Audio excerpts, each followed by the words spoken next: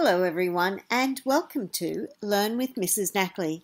Today I'm going to be reading Pig the Pug, written by Aaron Blabey. This story is about a pug. He is a greedy and selfish pug who doesn't want to share or speak nicely to his dogmate. This is a fantastic story to promote discussion about friendship, kindness and generosity. I hope you enjoy it. Pig the Pug. This book belongs to Pig. Pig the Pug. Pig was a pug, and I'm sorry to say, he was greedy and selfish in most every way. He lived in a flat with a sausage dog, Trevor. But when was he nice to him? I'll tell you, never. "You've got some great toys there," poor Trevor would say.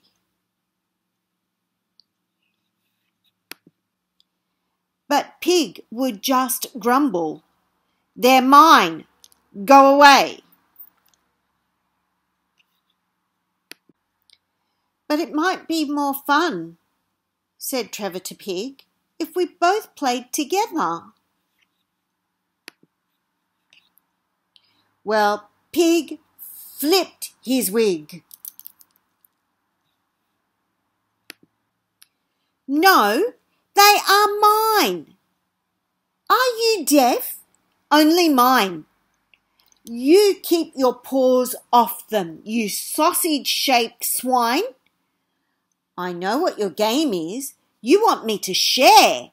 But I'll never do that. I won't, and I swear."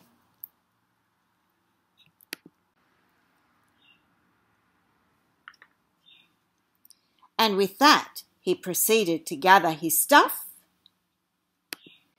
and make a big pile with a huff and a puff. Oh dear. And once he had gathered them up in a pile, he howled from the top with a satisfied smile. "There!" shouted Pig. "Now you won't get my loot. It's mine, mine, mine, mine. So why don't you scoot?"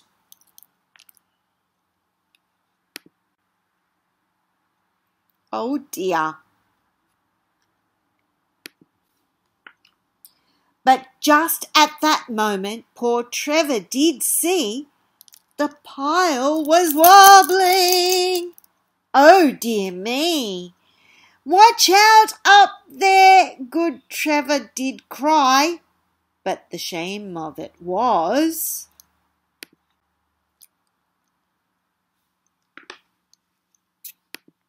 well, pigs cannot fly.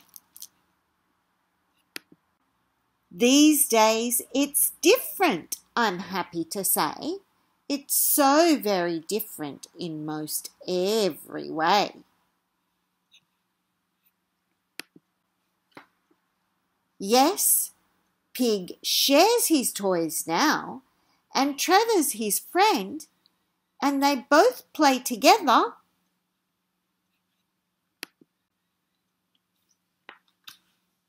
While Pig's on the mend. And we have come to the end of the story. I hope you enjoyed it.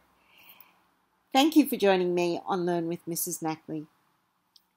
If you did enjoy this video, please give it a thumbs up. Subscribe to the channel. Click the bell icon so you never miss out on a video. And bye for now.